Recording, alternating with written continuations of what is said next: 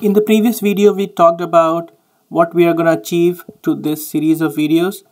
We're going to talk about in detail about Data Factory, how to load the data from various on-prem data sources, and then do the staging area load, which is extract and load, and then transform. So it's going to be extract, load in staging, and then transform, ELT, to create a star schema for Power BI reporting purposes.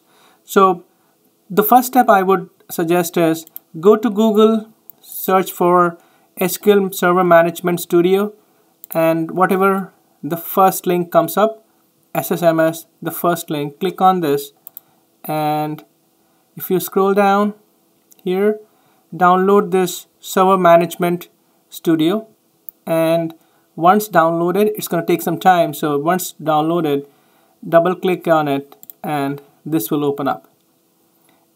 Microsoft SQL Server Management Studio is a free software, so it does not require any special software purchases. Click on install and it's gonna do the installation.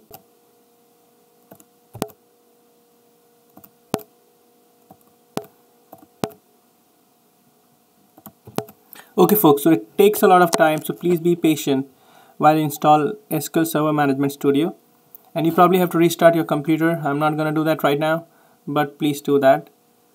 The reason we wanted the Server Management Studio was to be able to connect to the SQL server, the data warehouse server, which we're going to create on Microsoft Azure Cloud. So just a preemptive thing. So what you want to do is log on to Microsoft Azure account.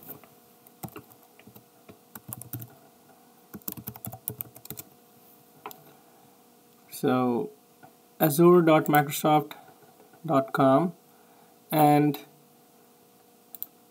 click on My Account, Azure Portal,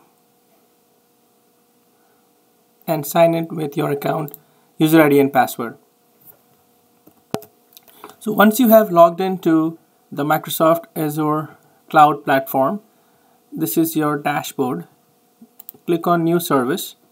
And now you have to create an SQL Data Warehouse service. It would be in the Databases section. Click on SQL Data Warehouse and enter a name. I would say My Project.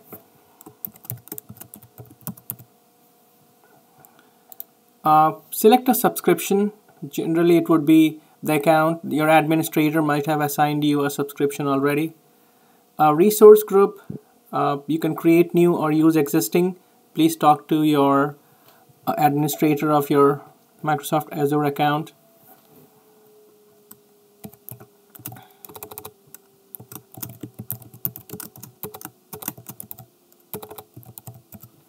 My resource group, you can start with a blank database or a sample.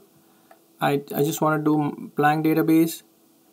Click on this configure required setting, create a new server. You can create multiple servers under the same, so click on server name. I would say My Project. It's not available. DF, Data Factory. So My Project DF is going to be my database it's going to be the name of the server.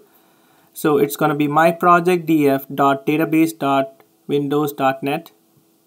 Server login, you can type whatever you feel like and make sure you remember it.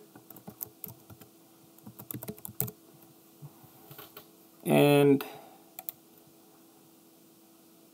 it says must be 8 characters. So again,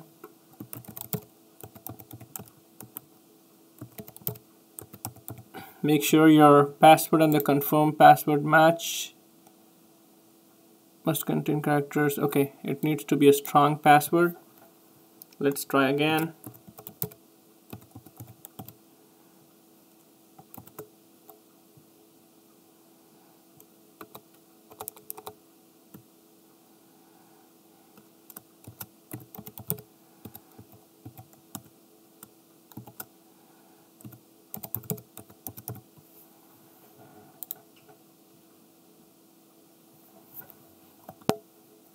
select the server which is closer to you. So I'm in Eastern US, and allow Azure services.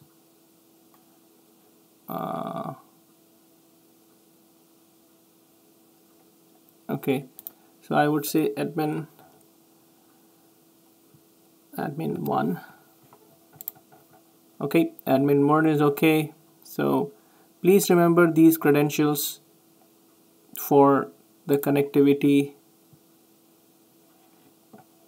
from the So we have created my project DF.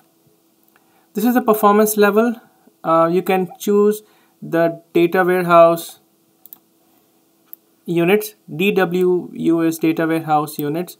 The larger the units, the better the performance, but make sure that you understand the complications of hourly rate. So as you increase the DWUs, the USD per hour is going to be higher. It depends upon which country you have selected to create this account from.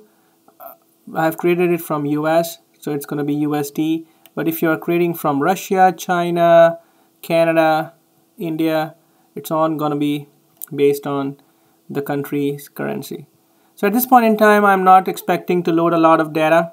I'm going to do 100 DWUs, but if I see a performance problem, I'm going to increase this performance level. And please note that this can be changed once even you have created the database. So pin to dashboard and say create. It's going to take some time for it to create this SQL data warehouse.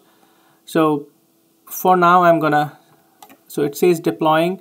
It's going to take some time, so I'm going to continue this from the next video about how to connect this SQL data warehouse using SQL Server Management Studio. Thank you for watching.